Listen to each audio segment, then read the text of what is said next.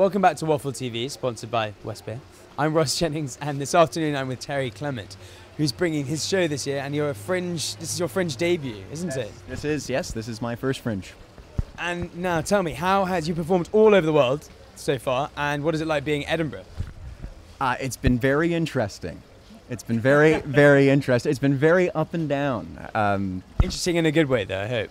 Well, yes and no. Okay. I think the point I've been getting across to people is I'm not getting the right audience. I'm getting a weird, like last night, I had about 12 people. 2 of them were elderly, 2 of them were my parents' age, and 2 couldn't speak English. And so, yeah, it's a weird mix. It's like I can't find people who take drugs anywhere in Edinburgh to come.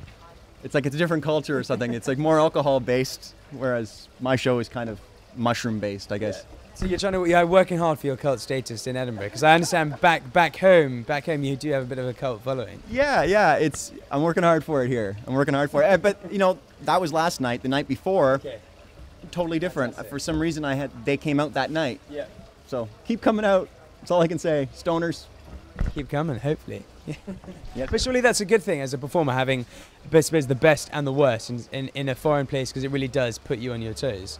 Oh yeah, I mean, my show is it's kind of built for that, actually. It's not for everybody. There's like really weird surrealism stuff, like some smart surrealism stuff, some what people call dumb surrealism stuff. I don't have any pretentious bone in me. So, you know, if I do something too smart, I'll try to throw a fart joke in it, you know? And you seem to cover everything, really. Like, it was hard to kind of pin you down in terms of... Yeah, and that might also be part of my problem. You'd think that that's really a good selling point, but I think if you take a look at stuff that's really successful, it's usually going in one direction, one tone. It's very repetitive. Taking one theme and then... Yeah, and I'm not even knocking it. It's just I can't do that. For some reason, I'm... Jack of all trades. Well, maybe jack off of all trades, I guess. But yeah, like, I mean, sometimes I write horror stuff, and sometimes I write comedy stuff. Sometimes it's kids stuff, and I just put all the stuff I like together. Check it all in. Yeah. Now, this year, is there one thing you're tending towards at all, or is it literally just everything you're going for? Yeah, it's pretty much just a giant mix, like a one-man variety show, really. So it's for audiences, then, it's probably quite a good thing. It sounds like an excellent thing to go to if you're just not sure what you want to see.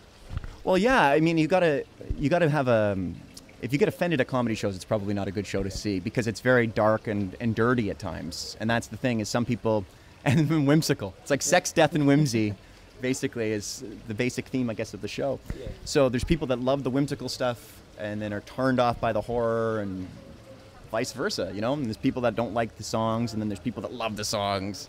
It's completely unpredictable. Well, that's probably the fun of it, isn't it? Yeah, no, that's my whole show is unpredictable. And now, after the Fringe, have you got any plans to tour around the UK, or are you heading straight home? No, I'm going to go straight home, and I'm working on a book, so I'm going to continue doing that, and continue performing, and wherever the wind blows me is where I'll go, pretty much. Brilliant. Well, thank you very much for speaking to us today, and best of luck for the rest of the Fringe. And this is Ross Jennings and Waffle TV, sponsored by West Beer. Don't forget, you can catch Clement at 8:05 p.m. at the Udderbelly Cowgate. See you.